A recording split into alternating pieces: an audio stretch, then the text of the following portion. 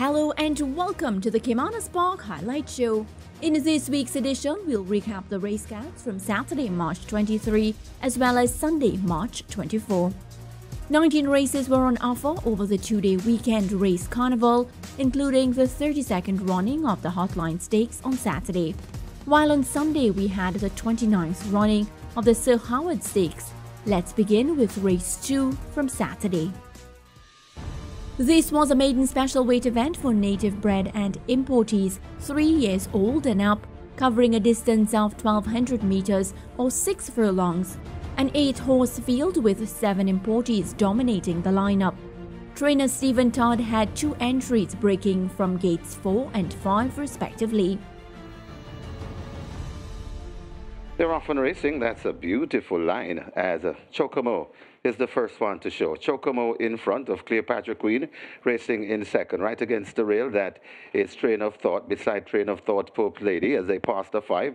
Then comes Riches to Rags. Behind Riches to Rags, that's Pretty Caroline and the trailing pair of D-Bay Machine now overtaking the one, and that's Chesney at the back of the field. They've gone past the 4 and head toward the 3, and it is Chocomo and Cleopatra Queen. These two are fighting for it. They're a length and a half in front of Pope's Lady. Hustle up the knocks for more. Right there in fourth, that's Train of Thought. Behind Train of Thought, Riches to Rags comes next. Then tailing off a bit, that is Pretty Caroline. Behind Pretty Caroline, D-Bay Machine, and Chesney has never been in it. They're at the top of the lane, and Chocomo now kicks about 2 lengths in front of right there on the inside and trying to fight back. That is Cleopatra Queen. It's Chocomo rolling and rolling nicely. It's Chocomo, but Cleopatra Queen is not yet finished. Here comes Riches to Rags out in the middle, but Chocomo driven for all he's worth. It's Chocomo in front at the half a furlong pole, and Chocomo looks to have this one all won. Chocomo, Riches to Rags looks to be running best for second, but Chocomo goes on to win by about 2 lengths. Got tight for second. Riches to Rag and Cleopatra Queen. Then comes Train of Thought. The top selection, Chocomo, who makes a winning debut, went up at 4-5. Robert Haldane riding there for Jason Acosta, and Milade Azan CD. Chocomo justifies the favoritism. Runner-up, big price, Cleopatra Queen, 27-1, completing an exacta which returned 1,684. So big exacta payout there with the favorite on top. The Quinel Plus is a must, 4,226 with the favorite on top. So the Quinel Plus indeed is worth your wager. Early double, look at that payout, 48,368, with of course that 69-1 winner in race 1, Freedom for Eds. The 4-5 favorite Chocomoco gets the better of the foreigners in Saturday's second event. Jockey Robert Haldane putting on a good ride for the final furlong to finish 2 3/4 of a length in front of the nearest rival. Race 7 from the Saturday card was an optional claiming event for 3 years old and up. A 10-horse field declared to start with trainer Ryan Darby's Dodge This Link from the 9 box, reflecting a lot of stable confidence in the betting. They're off and racing. XY Soul misses it along with Fault Line as they make their way towards the 6th furlong on the backstretch. And going through that Zabratone. Zabratone, High Diplomacy, hounding in right there in second. They pass the 6th. Then comes Dodge This Link rushing up. Also there on the outside of Dodge This Link. That is Delay the Game. 3 lengths away before we come to another bullet. Right on the inside and recovering that Fault Line. Then comes XY Soul. Behind XY Soul, that's Bin Laden, and left out of it at the back of the field as they come toward the 4. That is Mind That Cat. They head toward the 3, and it is Dodge This Link now assumes the lead from Zabratone racing in second. Back there in the 3rd, that's High Diplomacy. Rushing up, hustled up and asked for more. That is Delay the Game. Also coming on, that's Another Bullet. Fault Line is still recovering, and also coming on that too, that is XY Soul. Bin Laden is left out of it and hopelessly out of it. That's Mind That Cat. They're at the top of the lane, and Dodge This Link tells this field ta-ta, coming to the furlong and a half pole with a good-looking lead, about 6 lengths in front, and it looks like another armchair ride for the Sneaky Fox. Coming to the furlong pole, it's Dodge This Link beginning to pull away from these, and Dodge This Link eased in the end, and surely double digits once again.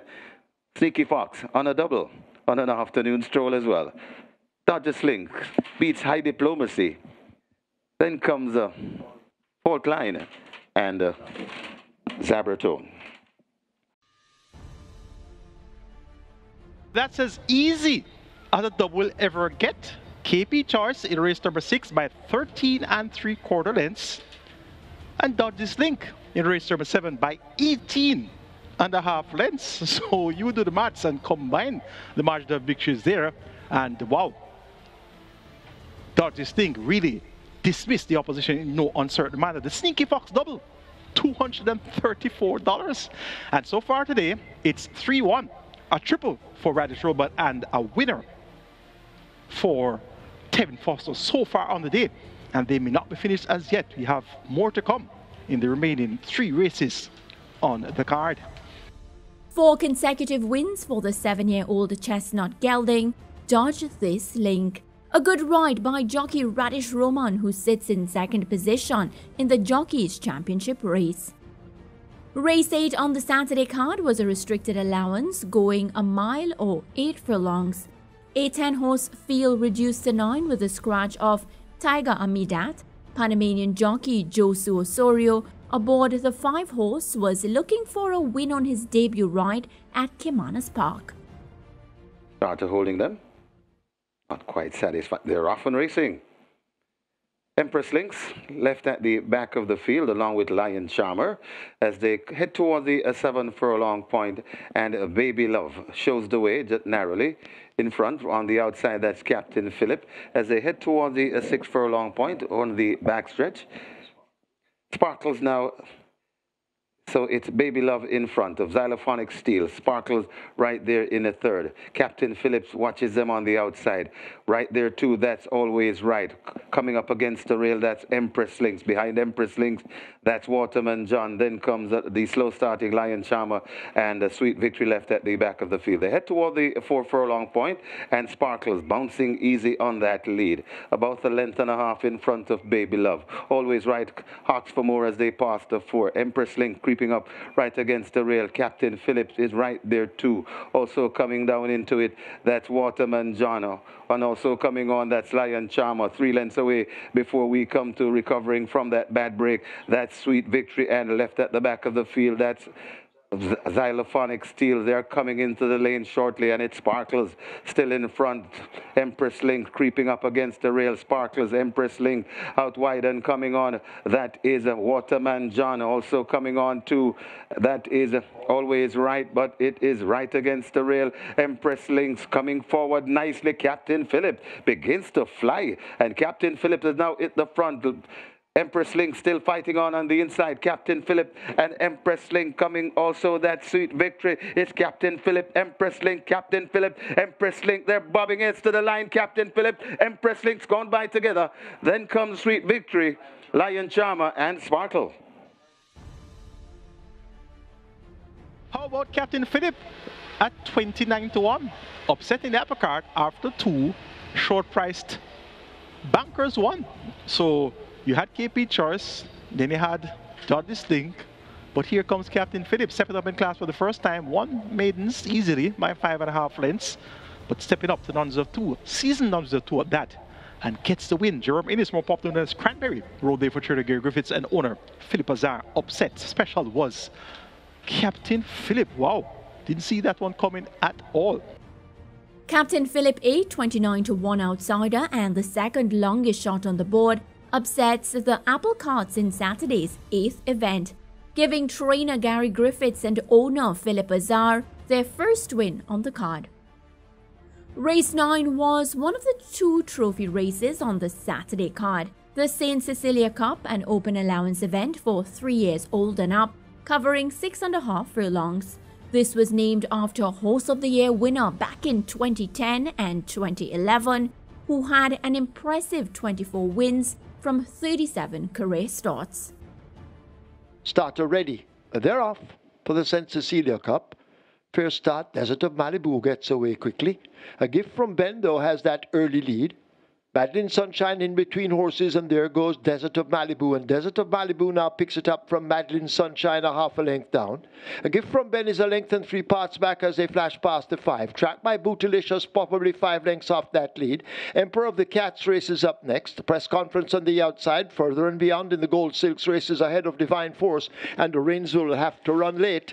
They leave the half mile, they run into that turn and head to the 7/16th, and Desert of Malibu is in charge under Radish Roman. He's looking for his 4th win on the card. There goes on the outside a Bootylicious. Madeline Sunshine is in a handy spot if good enough. A Gift from Ben finds a run against the rail. Further and Beyond racing back in behind them. Then Emperor of the Cats, Press Conference, Rainsville and Divine Force with a mountain to climb, but Desert of Malibu, not messing about, will arrive at the 3/16th pole with a good-looking lead on the right. Rider now becomes a busy man, changing his hold, and Desert of Malibu responds by opening the lead. Inside now, the final furlong. It's Desert of Malibu. Here is Further and Beyond now asked to close a 4 or 5 length gap, but Desert of Malibu is swift on the legs, and Desert of Malibu will take the St. Cecilia Cup by maybe 3 over Further and Beyond. Then a Gift from Ben, Bootylicious and Rainsville. How about that win by Desert of Malibu? No rearing at the gate, no funny action at the starting gate, came out in good order, went right through and made most of the running. Stopping the clock in 1:19.4 for 6.5 furlongs. That splits of 23.147 flat, 1:12.2, and won by 3 lengths. So Desert of Malibu registers her 6th win locally.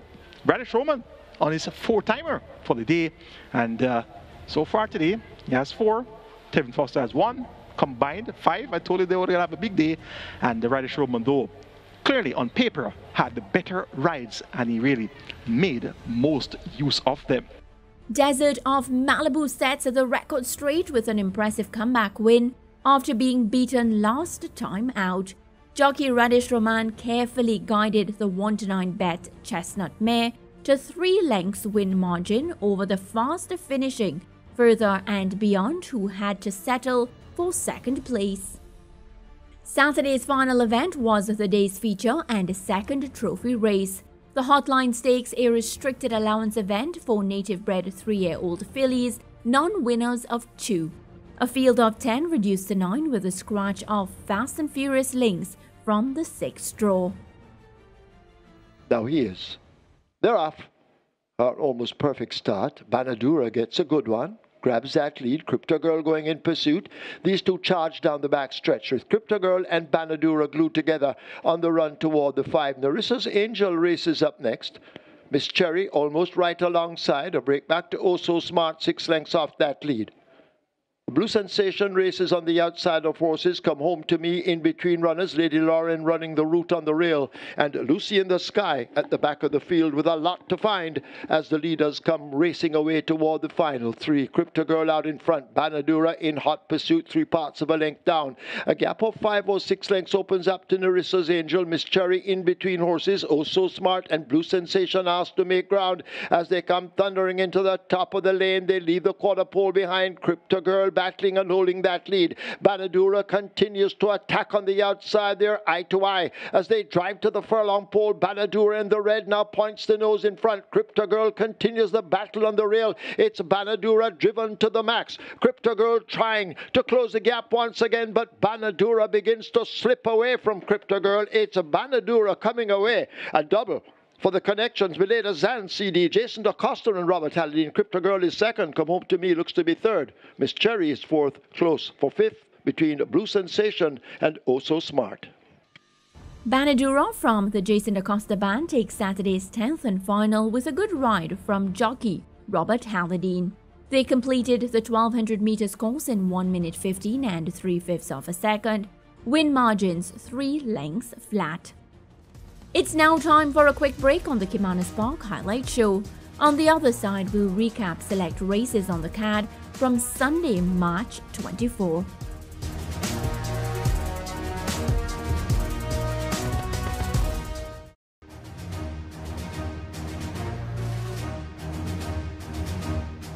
Welcome back to the Caymanas Highlight Show. We pick up our recap from race 1 on the Sunday. Sunday's first was a restricted allowance event covering a distance of 7 furlongs or 1,400 meters. A field of 11 reduced to 9, with Melmick from the 5 draw and Golden Blood from gate 11 both deemed unfit to run. Field in 9 for the first of 9. And they're off for the first. Never on a Sunday is left in the gates as the field make their way down the back stretch. Diamond Rock on the outside shows with that lead. Cotterwood Cathy now accelerating to join as they slip past the 6. Empress Nakilia races down against the rail as they make their way down the far side, Dancing with a Cat right alongside. Heroine now moving closer, just 5 off that lead as they leave the 5. Whodunit is a further 3 lengths back and racing in the middle. Ahmad Ali races up next and the Surety trails the field. They're about to arrive at the half mile in the first. They're dashing into that turn for home, and it's a Diamond Rock on the outside narrowly. Cotterwood Cathy now left a length and a half back and toiling to stay with the leader. Heroine is some 3 lengths back and racing in third. Dancing with a Cat making progress. Watch Whodunit now quickening up on the outside as they've left the 3. Empress Nakilia races in behind them. Then the pair of Ahmad Ali, and just trailing the field, that's a Surety as they'll come thundering into the top of the lane in the first event. Diamond Rock in charge and pouring it on, pulling right away from this field. Whodunit best of the chasing in second. Heroine in the green cap racing back in third, but it's Diamond Rock continuing to hold the advantage on the run, passing the furlong pole. Whodunit now beginning to nibble at that lead. Heroine continues to try hard down against the fence, but it is Diamond Rock with a 4 or 5 length lead inside the final 16th. Diamond Rock and Ramon pair looks to have slipped away from them. They won't stop Diamond Rock, winning the first by maybe 6. Whodunit is down is second. Heroine third.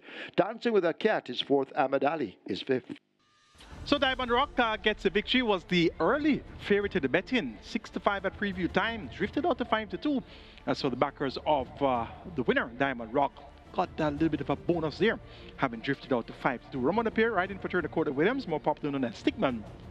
Diamond Rock firmly on top in race number 1. Whodunit ran on to complete the exacta, 2,471 for the exacta. The Quinella Plus is a must, 3,640, and we had a decent payout in a high 5, 31,365. Ramon Pair takes Sunday's first event aboard the 2-1 bet Diamond Rock, who is owned and conditioned by trainer Courtney Williams. Second place went to Whodunit, Heroine in third, and fourth was Dancing with a Cat. Race 5 from the Saturday card was another restricted allowance event, this time going a mile or 8 furlongs. A 10-horse field reduced to 9 with a scratch of Easy Peasy from the Philip Lee camp, while trainer Anthony Baba Nunes had 3 entries in the lineup. Now they're off. First start, Katie Strong took off fast on the far side and now grabs that early lead. Paul from above is racing close up to it. There goes Anonymous, and Anonymous now sprints through to get a narrow lead over KD Strong, Antarctica. Mr. Senator races in behind them as they make their way toward the 6 on the back stretch. KD Strong up in front with that lead. Anonymous racing close on the rail. Antarctica forming the line of 3. Uncaptured Empress snapping at their heels. Mr. Senator close enough if good enough. These separated by no more than 3.5 lengths. Power from above under a bit of an urge. Leaves the 5 with that lead and now begins to make gains. 3 lengths in behind him. That's Cookie Day and Night. Brown Skin Girl is a further 4 lengths back, and a Whizkid going nowhere at the back. They've left the half mile. They go sprinting into that turn. Uncaptured Empress in a battle with KD Strong. A half a length separates them. Antarctica asked to quicken up. Anonymous beginning to fade. Mr. Senator and Power from above wound up for their runs. There goes Cookie Day and Night in the yellow silks, overtaking Anonymous, who is shuffled right back through the pack. Brown Skin Girl now being overtaken by Whizkid. Coming into the top of the lane. Just over 2 furlongs remaining, and it's Uncaptured Empress who has taken charge up front. Uncaptured Empress out in front under Omar Walker. He's looking for his second win on the card. Can she give it to him? Uncaptured Empress now under a drive. Here is Power from above now asked to slice into that lead. Uncaptured Empress up in front. Power from above now bearing down on the outside. Uncaptured Empress gives way. Power from above under a powerful ride now holds the advantage, and it's Power from above beginning to come away from them. Matthew Bennett and Paul from above win by maybe 3. Uncaptured Empress ahead of Antarctica and KD Strong in the photo. Mr. Senator behind them in 5th. Paul from above gets a convincing victory. Last time out at 6-5, 14th and last by some 36 lengths. Puts that poor run behind her and proves that victory on the 8th of October over a mile in 1:39.3 was good enough for this group of runners today. Matthew Bennett riding in there for trainer Anthony Nunes. Convincing victory by the favorite. And the top choice, Power From Above, Uncaptured Empress, ran a brave race and completed an exact, which returned $999. Live ticket count on the regular 6 coming to the cash out leg 39, and 2 tickets are still alive on the catch time. Twilight 6 now 314 tickets are up and running. The 2-to-1 favorite Power From Above redeems herself after an unfortunate mishap last time. This time around holding firm to the track and finishing 3 3/4 of a length in front, beating Uncaptured Empress, Antarctica, Katie Strong, and the 5th place finisher, Mr. Senator. The 8th race on the card was the day's feature event, the 29th running of the Sir Howard Stakes. This was a restricted allowance event for native bred coals and geldings, 3 years old, non-winners of 2. A small field of 6 was declared to start, with O'Shea Nugent getting a chance ride aboard the 3-to-1 bet World Surprise. This is the 30th running of the Sir Howard Stakes, and they're off. Fair start. World Surprise took off quickly with Jay Spieth. Hidden from view at the moment, Teflon Don also wanting that lead, and Teflon Don emerges with a very narrow advantage as they leave the 5. Jay Spieth and World Surprise in behind. Toward the outside, King's Crown, Allegiance tucked in against the rail, and Playfair, possibly 6 lengths off the lead, trails the field as they leave the half mile and run the bend. Teflon Don attempting to escape pursuit, goes on by a length and a half. World Surprise pushed down into second. Jay Spieth right there in third, cutting the corner on the rail as they leave the 3rd pole. King's Crown needs to find 4 or more. Playfair now wound up on the outside, and Allegiance also needs to 5, possibly 5, as they come thundering into the top of the lane in the 30th running of the Sir Howard Stakes. And up front, Jay Spieth has now come through to snatch that lead. World Surprise, a danger on the outside. Teflon Don has faded back toward the center of horses, and Allegiance starts to run on the rail, but it is Jay Spieth inside the final furlong. Here is Allegiance now wound up with a kick down against the fence. It is Jay Spieth driven to the max. Allegiance now bubbling to the boil on the rail, and Allegiance is traveling strong, and Allegiance will win the 30th running of the Sir Howard Stakes. Jay Spieth is second. World Surprise is third, close between Playfair and Teflon Don. The 30th running of the Sir Howard Stakes goes to 9-to-1 chance. Allegiance with champion jockey Ray Lewis in the saddle for trainer Anthony Baba Nunes and owner Yardie Stables.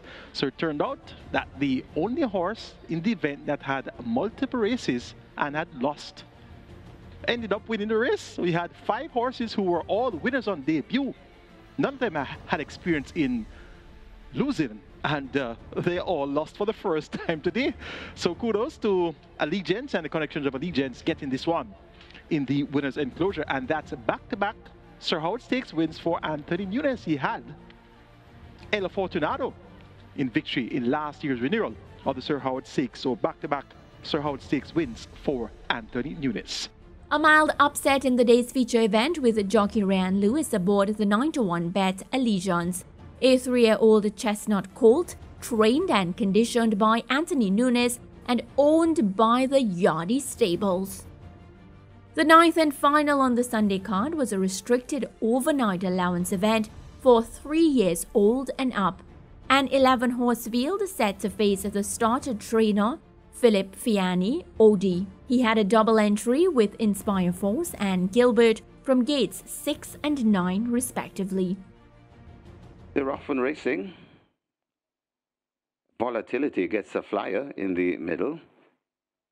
Closest to us, that's Rambling Rose running quickly, Champion Bubbler, and Milas on the far side along with Big Daddy. So spread right across the course, but it could be Volatility and Rambling Rose on that lead. Just behind them, though, that's the Good Witch. Right in the middle, Champion Bubbler traveling nicely. Also on the far side, that's Milas as they make their way out of the chute and come towards the 2 furlong point. Rambling Rose and Volatility. This is where the race lies, right in the middle. That is Champion Bubbler. Over on the far side, Milas is really traveling well, beginning to come into it. Also that Sunset Silhouette, but it is Volatility. Milas on the far side. Here comes Champion Bubbler between horses and really coming with purpose. Also there, that's the Good Witch, but it's still Volatility hanging on from Champion Bubbler. Volatility, Champion Bubbler, Volatility. It could be Volatility over Champion Bubbler. Then comes running on for third. That Sunset Silhouette got tight for fourth between the Good Witch and Milos. A fitting curtain closer on the Sunday card where two jockeys had to do battle down to the wire. And when the dust cleared, it was jockey Matthew Bennett aboard the 9-5 favourite Volatility who got the better of Jerome Innes aboard Champion Bubbler by a marginal neck. This has been another edition of the Caymanas Park Highlight Show. I'll see you next time.